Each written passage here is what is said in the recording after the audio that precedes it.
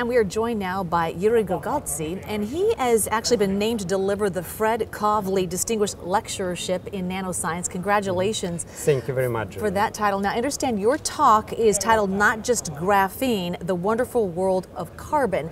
So give us a brief overview of your talk. Well, what I'm going to do is to talk about a large variety of carbon materials. Graphene is really the most popular and studied one nowadays.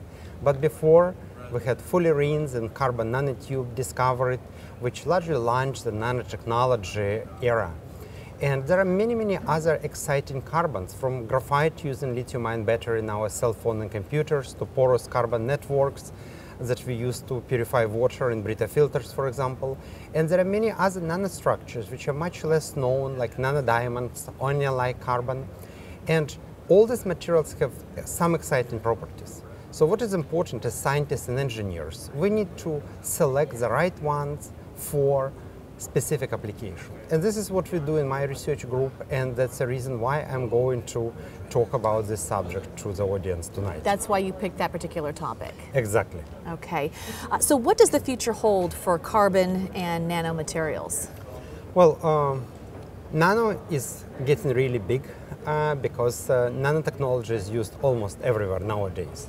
But carbon is the most versatile material that we know. We all are built of carbon-based materials, all organic life.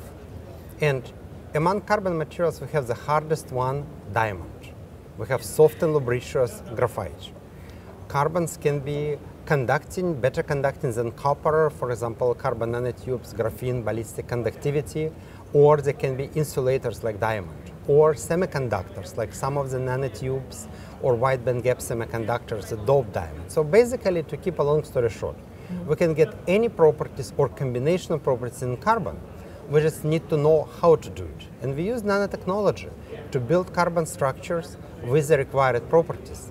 And this is the idea of our research, and that's why we believe that carbon will find more and more applications, because we can tune carbon materials for new applications that we need, whether it's producing energy using solar light, or storing renewable energy, or purifying water, doing water desalination, building new structural materials. So sky is the limit here. So I believe in building the carbon world. Absolutely. I think we also should highlight the fact that being named Kavli Distinguished Lecturer is a huge honor, and we should highlight that. So for those who are starting out or even mid-career, tell them how you started out and your path.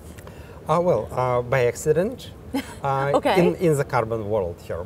I started my career working in structural ceramics. And actually this was after the first oil crisis, so I'm old. At that time we were working on ceramic engines with the goal to increase the temperature of operation of engines and decrease fuel consumption by increasing the efficiency.